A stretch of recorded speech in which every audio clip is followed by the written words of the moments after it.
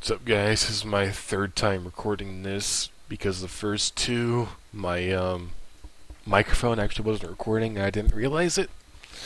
So I'm sorry if I'm going to be really quick about this. So I'm going to show you how to use the Cronus device to use a keyboard and mouse on your PS3 right here. You're going to want the Bullseye software, which you can get from cronusdevice.com/downloads, blah blah blah blah. You're going to want to hook the mini USB cable into your actual Cronus device and then hook that USB cable into your computer and then plug the actual Cronus device into your PS3, and then if you open up the Bullseye software you can control your PS3 through the Bullseye software. Now for Black Ops 2, which is what I normally play, I found the Black Ops 1 controller layout to be the best, but if you want to change it up, you can always create a new layout, which I've already done in the past two tutorials. So I lost my train of thought. I'm sorry. For the Call of Duty default Black Ops 1, they have it just about as if you were playing Call of Duty on the PC. Everything is the same except for, well, that I use anyways on Call of Duty, is you throw a stun or a tactical grenade by using Q. I'm used to using 4.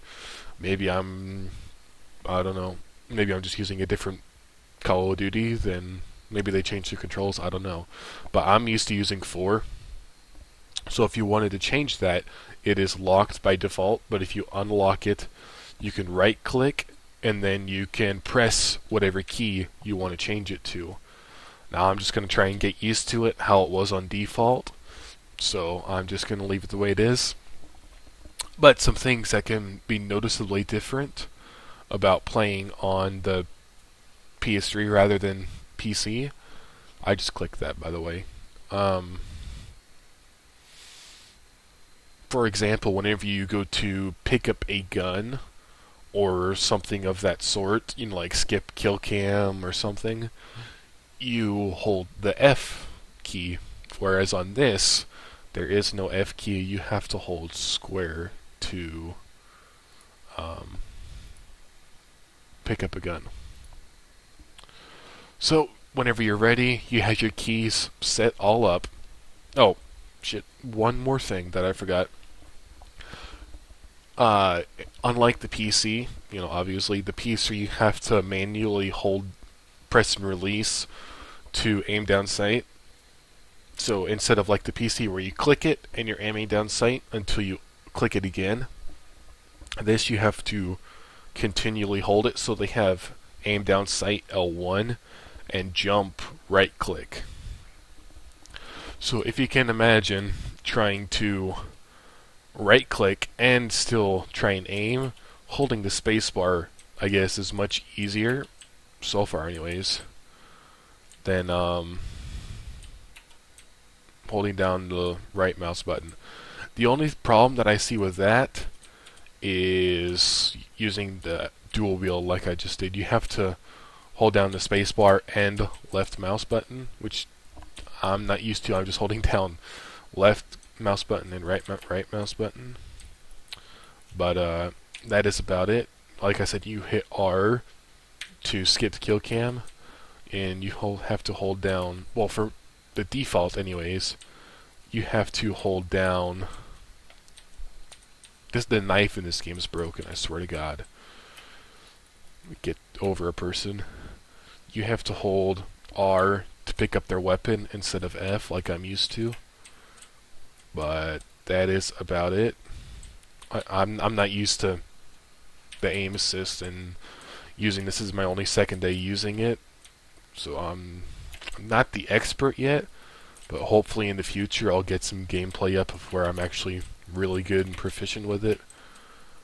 It's just unnatural at the moment to still press the spacebar to aim down sight. But after you're done, you know, you've playing the game. Whenever you're ready to get out of it, you hold Control and Escape to exit. And so you can, like to recap, you can change the buttons to your feeling. And I lost my train of thought. Hold on, I'm going to pause it. Okay, to recap, you can change the buttons however you want. Another thing, I guess I kind of forgot. If you don't like your sensitivity, which on the PS3 yours has to be on maximum, insane for Black Ops 2 sensitivity 14. The mouse settings, you can change it. I left mine on default except for the DPI, which is the speed. It is by default 800, which I do not like at all. It is very, very slow in my opinion. This is default with insane or whatever look sensitivity, and that's default. That is way too slow for me. So I made my mouse settings 200, which I feel is just about perfect, because I like a fast sensitivity. So that's how you change your actual sensitivity. If I don't know, I really haven't messed with these, so I'm not exactly sure what they do.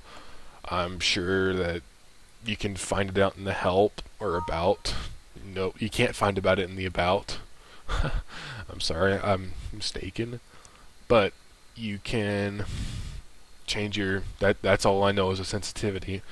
But after you're done messing around with all these settings, you can do the circle test, and that will make your character do a circle with these selected settings, except for the speed. So, well, I don't know. Let's move the speed up to 35. Well, I'm feeling risky. That makes your circle go a little bit faster. I don't know. I'm messing around. But that's it, guys. If you have any questions, comment. Maybe I'll add you on Skype or something. We can talk about it. That's it. I'll probably have a tutorial for the other program, the Cronus. There's a guy right behind me. I can see his shadow. The Cronus configuration. Maybe I'll have one of that later. But that's it, guys. Peace.